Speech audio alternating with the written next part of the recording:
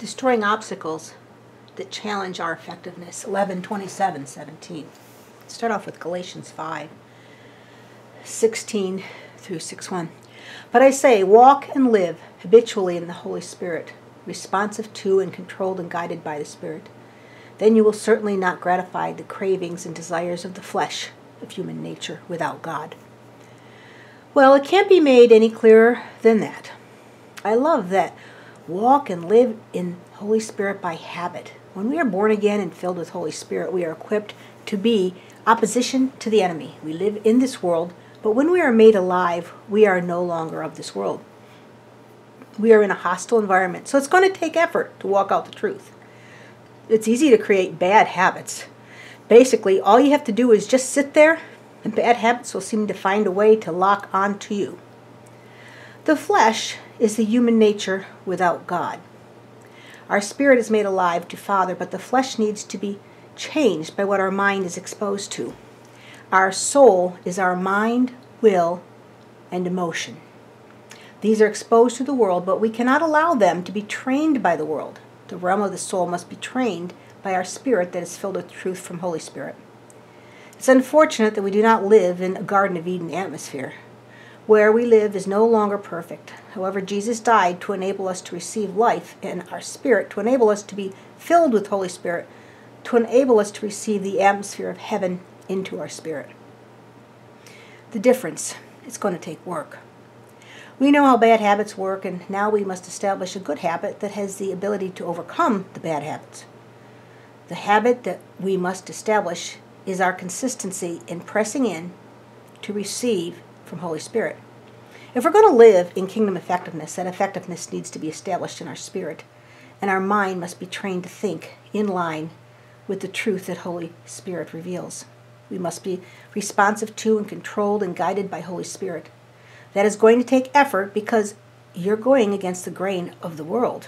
Now, whenever I lose my desire for Father, it reveals that I have been feeding on things of the world instead of by habit, pressing in to receive from Holy Spirit and to be transformed into the likeness of Jesus. I continually have people come to me and ask me for help because they feel they have lost the fire for God that they once had. And I will continually have people ask me if I think they have actually lost salvation. My answer for both goes back to this. How are you spending the time, and with whom are you spending your time? If you feel like you're gratifying the cravings and desires of the flesh, then most likely you've not been living and walking habitually in Holy Spirit. There's no great mystery to it. If you walk in the flesh, you're going to be mindful of the things of the flesh. If your mind is full of things in the flesh, I can tell you by experience that you will be engaging in activities of the flesh. The realm of the Spirit is born again and filled with Holy Spirit. The realm of the soul must be protected constantly. The realm of the soul is somewhat like a child. If you let a little child alone for too long, the little child is going to get into trouble. Shouldn't be a big surprise. So why are we surprised when we end up walking in the flesh when we have allowed the realm of the soul to be out there alone in the world, alone to where we have put our mind, our will, and our emotions up for grabs to the highest bidder? The realm of the soul must be protected. It must be trained by the Spirit, so that just like the way a little child is trained and protected. Verse 17, for the desires of the flesh are opposed to the Holy Spirit, and the desires of the Spirit are opposed to the flesh, godless human nature. For these are antagonistic to each other. They continually withstanding and in conflict with each other, so that you are not free, but are prevented from doing what you desire to do. So why does it take to work and walk in the Spirit? What does it take? Because the flesh opposed to the things of the Holy Spirit. The enemy is opposed to Holy Spirit because Holy Spirit is the Spirit of truth. We walk in truth and power of the Holy Spirit. We are empowered to undo the works of the enemy. In verse 18, but if you are guided, led by the Holy Spirit, you are not subject to the law. Well, in 2 Corinthians 3:17, the word says that the Spirit of the Lord, there is freedom. There's not only freedom for you, but you also have the ability to bring freedom to all those who are oppressed by the enemy. The way to obtain freedom is to spend time with the Spirit of the Lord. Where the Spirit of the Lord is, there is freedom. And where the spirit of the world is, there will be bondage. When I become focused on the things in the world without my affections locked on and in the Spirit of the Lord, the world begins to cause me to have affections for that which I focus on. We have to understand that the world is one big, huge trap. The demonic realm constantly lays various forms of bait to lure us into this big trap. When I'm led by Holy Spirit, though, I see the bait for what it is, and I turned away. But the bait that leads to the trap, you see, Jesus came to set the captives free. Now we are commissioned to set the captives free. It's very hard to walk out your commission to set the captives free when you are yourself in bondage. Do your best not to play around with those things in the world that have the ability to pull you away from Father. Even though they aren't overly desirable and you think there's no harm in what you're doing, you must realize that the enemy is always setting you up to cause you to fall. When a person is not born again and filled with the Holy Spirit, that person becomes a puppet for the enemy and is tormented by the enemy too. But when a person is born again, the son or daughter or father, the enemy loves to torment them. But in fact, the main objective of the enemy is to pull the supernatural, superior being that has the ability to destroy the works of the enemy into compromise and eventually pull into ineffectiveness. It's a little deep, but let's continue on with the scripture. Now 19 says, now the things, the doings, practicings of the flesh are clear, obvious. They are immorality, impurity, impure thoughts and stuff, and indecency. How about idolatry, sorcery, enmity, strife, jealousy, anger, ill temper, selfishness, divisions, party spirit, fractions, sex with peculiar opinions, heresies, envy, drunkenness, carousing, and the like. I warned you beforehand, just as I did previously, that those who do such things shall not inherit the kingdom of God. It's quite a list. Well, we are made in the image and likeness of Father. We are born again and filled with Holy Spirit. We have the ability to overcome, the ability to become one with Father. We cannot become one with Father and at the same time become one with the world. While we are on this earth, we have the amazing privilege to inherit the kingdom of God and to walk out the effectiveness that comes with that privilege. We need the revelation that the things, the activities of walking in the flesh only were able to surface because of the fall of man in the garden. The things of the flesh are in opposition to Father. If we still lived in the atmosphere of the Garden of Eden, the desires of the flesh would not hold the temptation that they do for us now in the realm that we are exposed to. God didn't choose a group of things that we found fun, entertaining, and alluring, and then chose to command us to resist these things to make a tough life for us. No, actually, it's just the opposite. God gives us insight into what works and what does not work. Walking in the flesh is so inferior to walking in the Spirit. The things of the flesh opposed the nature of God because the nature of God is life, and things of the flesh eventually lead to death. The enemy entices us through deception. The enemy demonically entices us to be attracted to that which has the ability to pull us away from Father. You see, when we are one with Father, we become vessels through which Holy Spirit can minister to set the captives free by undoing the works of the enemy. However, if we are enticed to walk in the flesh, we actually take on the destructive nature of the demonic realm. Believe me, I'm not saying it's easy. Even with all the revelation I have, and many of us have, we still must constantly train and discipline our flesh, just as we would a small child. We constantly need to walk out the revelation that things of the flesh only become enticing when we do not habitually walk and live in the Spirit, in Holy Spirit. Now, wrong desires are fed by thoughts, and that can leave harmful options open. I have found for myself over the years that if I want freedom, I cannot let options just lay out there on the table. If I do not, on purpose, take every thought captive to the obedience of Christ, well, then I can allow thoughts to be left alone to create opinions that will attract harmful desires. The Word of God is a seed that gets planted in my heart, and the Word of the world, of the demonic realm, is a seed that gets planted in your soul. Your soul is your mind, your will, and emotion. A thought will be planted in the realm of the soul, and it will grow. It gains momentum, and it steers your emotions. other similar thoughts will engage to feed into the main demonic thought. The Word of God is planted in your heart. In your heart, your spirit is the real you. The real you, who is trained and taught by Holy Spirit, must control thoughts that invade your soul, because every thought has the ability to become a foothold that develops into a stronghold. When a stronghold is established, the realm of the soul has the ability to make you spiritually ineffective. Let me give you an example. When I have a conflict with someone, I must find that I must clear up that conflict as soon as possible. If I don't get it settled, I leave a thought in my soul, and it becomes hard to control. Even though I'm determined not to think any more about that conflict, I basically find it impossible to maintain. I'm sure a lot of you understand this. My unsettled thoughts will quickly attract thought after thought after thought. My mind gets boggled in thought that flows along the same path and the same pattern. There's a foothold that has become a stronghold, and that's all I can think about. A foothold is like the way in. It's kind of like the stronghold is the pattern of thoughts that entered the foothold and traveled the same path until I find I cannot break the pattern. Soon, I find myself so consumed by the mess that I do not effectively rely on Holy Spirit to bring truth to settle the issue. The reason is because I have opened the door for the enemy to come in and create unchecked speculation. A speculation is a thought or thoughts that I have allowed to be deemed as truth, even though there is no validation for the basis of that truth.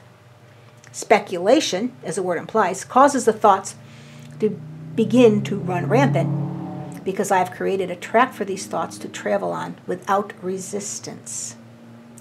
In a track meet, runners run on a track. The track is well marked, free from obstacles, and is heavily traveled. You never see a track meet where people run through a thickly wooded area. There would be stopping and starting, and people would hit roadblocks, and they would fall, and they would fail to reach the finish line. The enemy wants us to allow demonic thoughts to create a track like that in the woods for those thoughts to travel on. The enemy does not want opposition or obstacles of his demonic thoughts. The enemy wants our thoughts to travel the same path over and over again until it's hard to travel anything else differently. Now, a demonic stronghold established, a pattern of thinking has been created that is no longer kept in check by the truth. So we are blessed with the presence of Holy Spirit.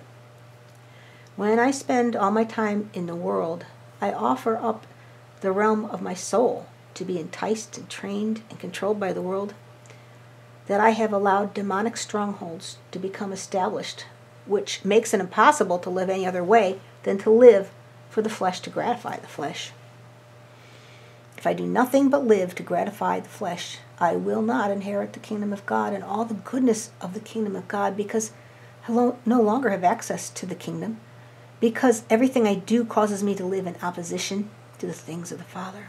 And verse 22 continues, "But the fruit of the Holy Spirit, the work which his presence within accomplishes, is love, joy, gladness, peace, patience, even temper, forbearance, kindness, goodness, benevolence, faithfulness, gentleness, which is meekness and humility, self-control, self-restraint, continence. Against these things there is no law that can bring a charge. And those who belong to Christ Jesus the Messiah have crucified the flesh, the godless human nature, with its passions and appetites and desires." This scripture is really cool. If I live in Christ Jesus, I will walk in the Spirit, because living in Christ Jesus causes my flesh to be crucified. If I live in the world apart from Christ Jesus, then I will give in to the desires of my flesh, because I am operating by a godless human nature. Verse 25, "If we live by the Holy Spirit, let us also walk by the Spirit. If by the Holy Spirit we have our life in God, let us go forward, walking in line, our conduct controlled by the Spirit. Let us not become vainglorious and self-conceited, competitive and challenging and provoking and irritating to one another, envying and being jealous of one another. Brethren, if any person is overtaken in misconduct or sin of any sort, you who are spiritual, you who are responsive to and controlled by the Spirit, should set him right and restore and reinstate him without any sense of superiority and with all gentleness. keeping an attentive eye on yourself, lest you should be tempted also. I want to be free so I can effectively bring freedom to others. I really get frustrated with myself when I do not walk out the kingdom of God in the power and authority that Jesus died to enable me to do. And I don't like it when I allow my affections for things in the world to reduce my effectiveness in walking out the ministry of reconciliation. I am filled with Holy Spirit, and Holy Spirit enables me to have access to truth. Truth is higher than what is even apparent to us.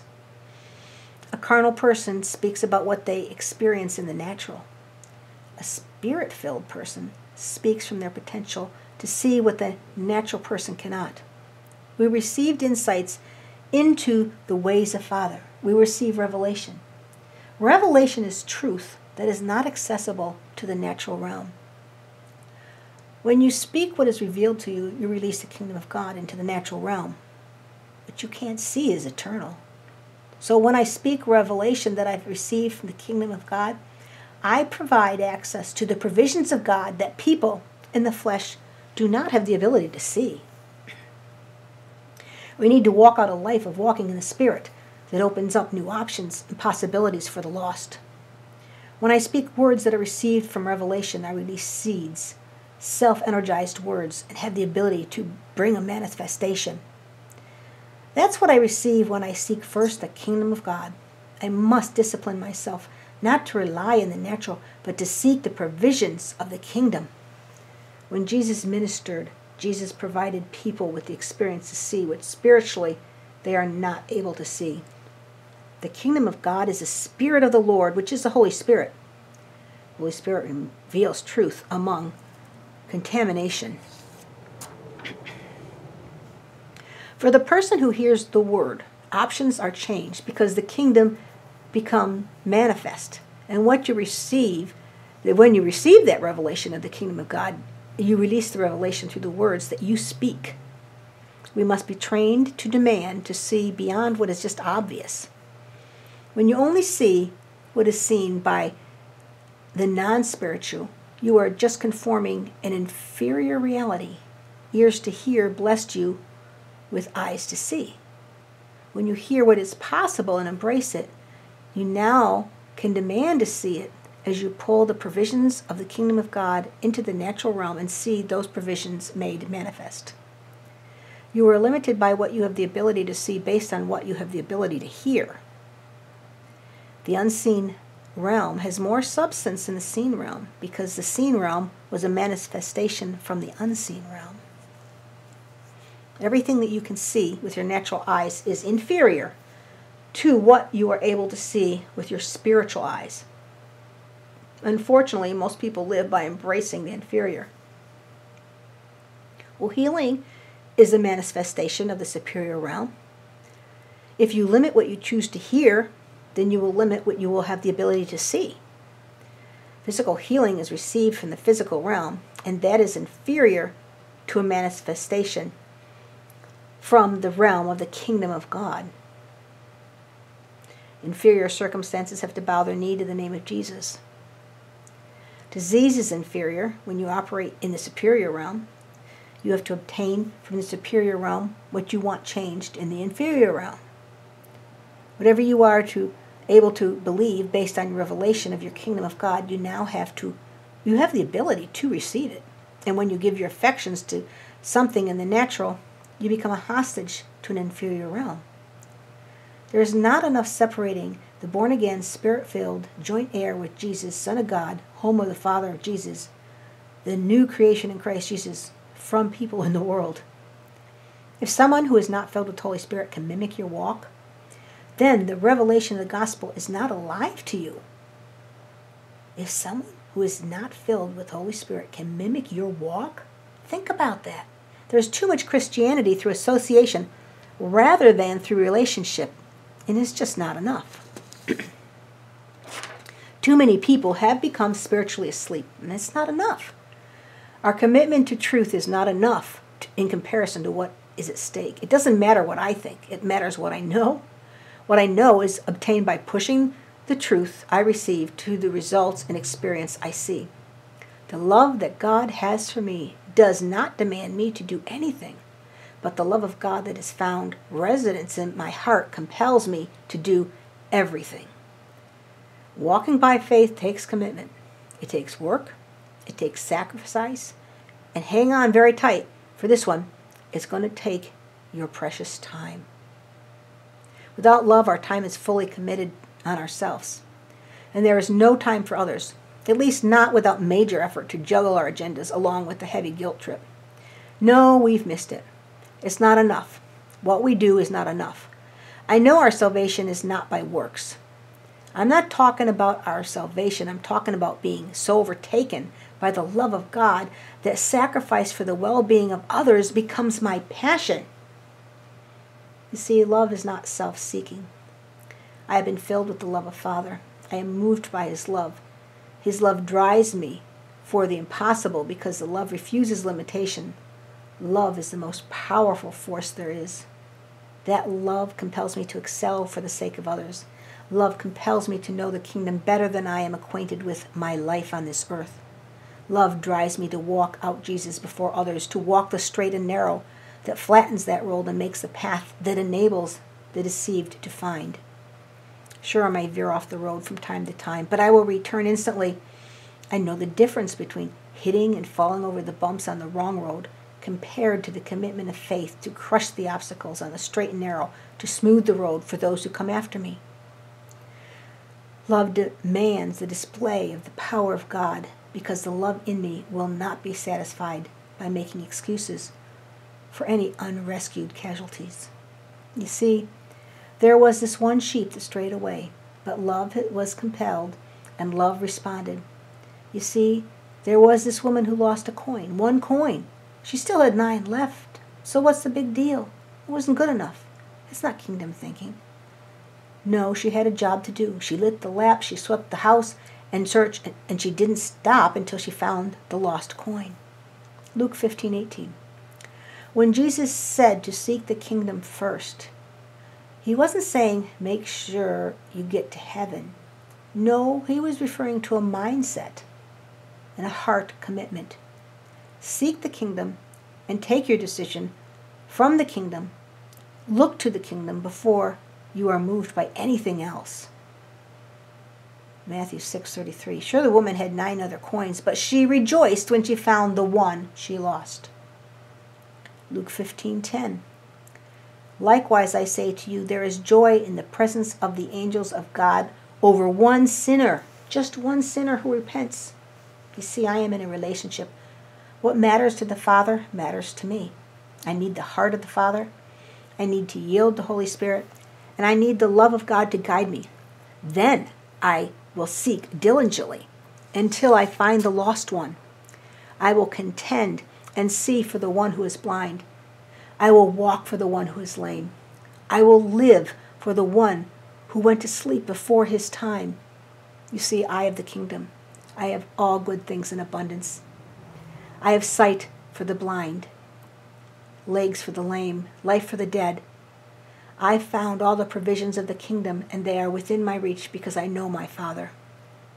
I yielded to Holy Spirit. I understand the relationship, and God's love compels me. Now I realize who I am.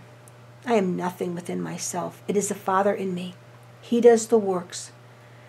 Jesus wasn't saying seek the kingdom because it's lost somewhere and you need to find it. No, I know where the kingdom is. The kingdom is inside of me because Holy Spirit is inside of me. I seek the kingdom first. I view and see the ways of the kingdom before I am moved by anything in this natural that does not line up with this kingdom.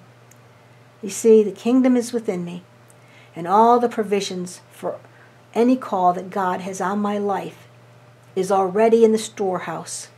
I lay up treasure in heaven because there is an open heaven over me. Anything that is available in heaven is available in the kingdom of God that resides within me. I have peace for the one who is in turmoil. I have rest for the one who is in torment. I have answers to the one who has lost all hope. I have life for the one who is tempted to take his own. I have truth to respond to any devilish deception. And yes, I have eyes for the blind, I have ears for the deaf, I have legs for the lame and for the poor. I have good news of the gospel within myself. I can do nothing. And in closing, it's because the Father is in me. He does the works. Now that's enough.